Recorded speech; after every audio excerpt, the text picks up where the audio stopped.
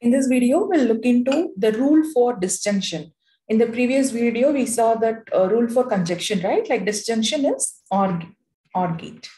Okay, so given a proposition, okay, P or P or Q, anything is given. So given in the sense it is valid. So valid in the sense there is a possibility of truthfulness of the statement. If P is valid, then P can be connected. Like what is the truth table for R? The truth table for R is like if one statement is true, either P or Q. If any one is true, the resultant is true or it is false. So this is the truth value.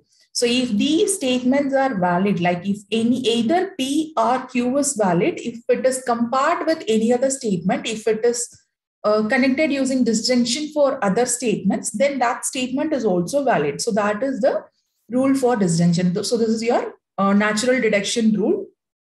So we can insert and disjunction or insertion. Like if P is valid, then P can be connected with Q or R or S or anything.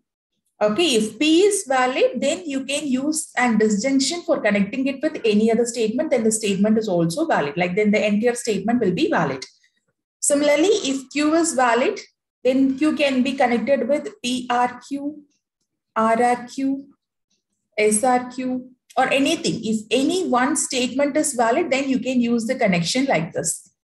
Okay, so this is a simple one, like when you are connecting with that disjunction, this is insertion or insertion. Now, the complicated thing is, what is the rule for R elimination? If there is a statement and you want to eliminate an R, that is given P, R, Q. Now, this R need to be eliminated to validate the statement. Sometimes we need to eliminate this R and it has to follow the same rules too. Okay, for R elimination, we cannot directly eliminate. Like this, if the statement is valid, it means that either P is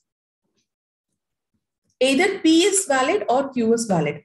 So you don't have any proper justification of saying that whether P is valid or Q is valid. Like what happened in conjunction, this statement will go to valid statement only if both P and Q are valid. So this states that either P or Q.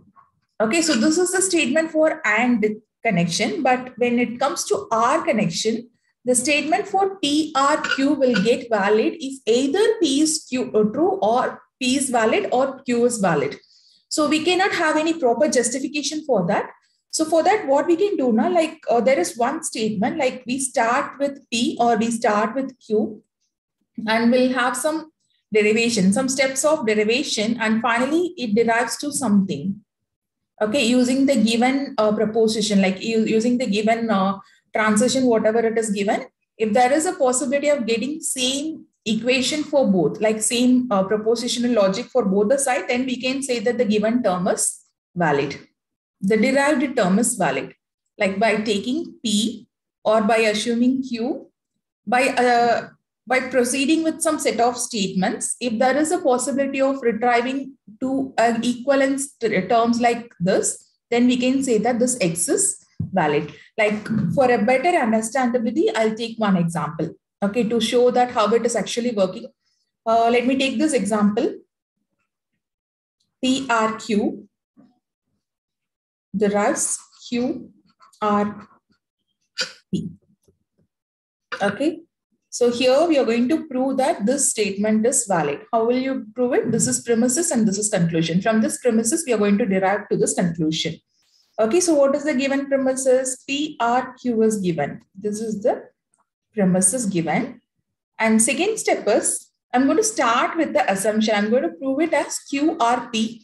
So I'll just start with the assumption P. So this is one assumption. So with this assumption, I'm going to, like, we start with this first term.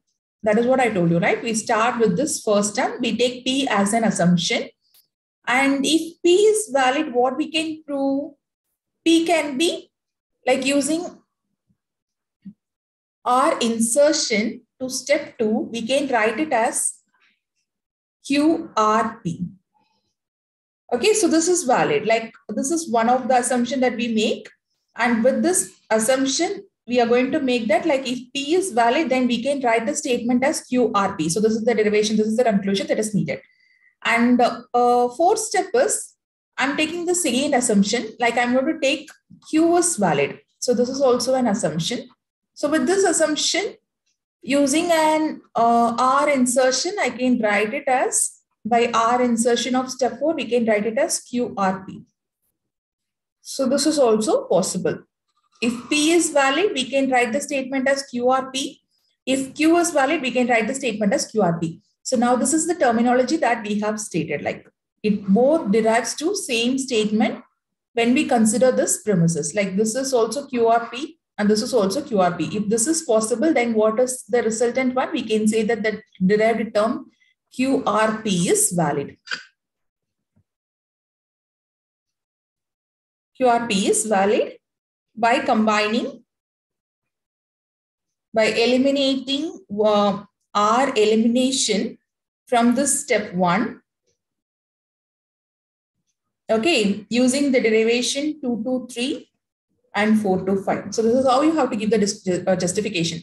Like we have eliminated this R from this statement 1 taken premises, and by deriving 2 to 3, it derives to this QRP, and from 4 to 5, it derives to QRP. So with this, we can prove that QRP is valid statement. So from this premises, we are able to derive the statement. So I think you understand it better. Like this is the given premises, and from this premises, we take two statements separately and take these two as an assumption, and we try to derive to a conclusion over here. We can make any natural rules, and we can, like if some other premises is given, we can combine those things too. And finally, if there is a possibility of deriving certain term in an equal condition for both the things, then we can write it as the derived term is valid. Okay, thank you.